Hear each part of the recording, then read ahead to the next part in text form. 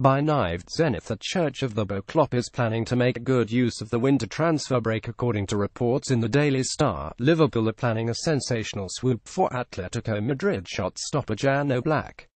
Jurgen Klopp is reportedly interested in using the funds received from Philippe Coutinho's departure to strengthen the troublesome goalkeeping position. The Reds have been let down by the performances of Simon Mignolet and Karius in recent times, with neither of them showing consistency between the sticks. Oblak is considered as one of the best players in his department at the moment and has been attracting interest from a number of clubs, including Paris-Saint Germain. The Slovenian is one of Diego Simeone's key players at the Wanda Metropolitano, and his release clause stands at a whopping £100 million. Liverpool have been boosted financially by the departure of Coutinho, and if the reports are to be believed, the Reds are willing to match the 25-year-old's release clause in a bid to bring him to the Premier League. If the deal goes through, Oblak will become the world's most expensive goalkeeper, surpassing Ederson, who joined Manchester City in the summer for a reported fee of £34 million. Riyad Mahrez, set for a medical with LiverpoolMahrez, will be a great addition to LiverpoolLeicester City star Riyad Mahrez will undergo a medical with Liverpool today ahead of the proposed £49 million move, according to the Metro.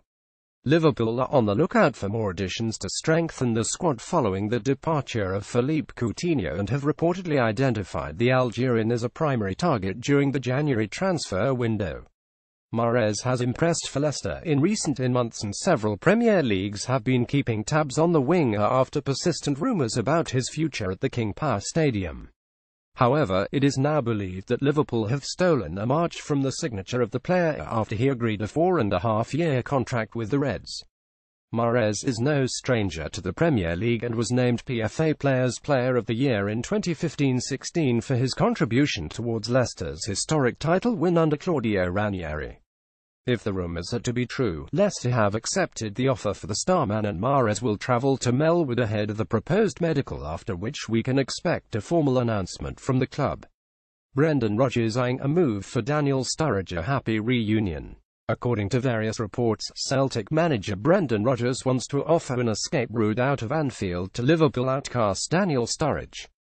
The duo worked together during Rodgers' tenure with the English Giants and came ever so close to winning the title in 2014 owing to some stunning performances from a number of players including Sturridge. However, 3 years later, both of them are miles apart and have had contrasting fortunes over the last few years.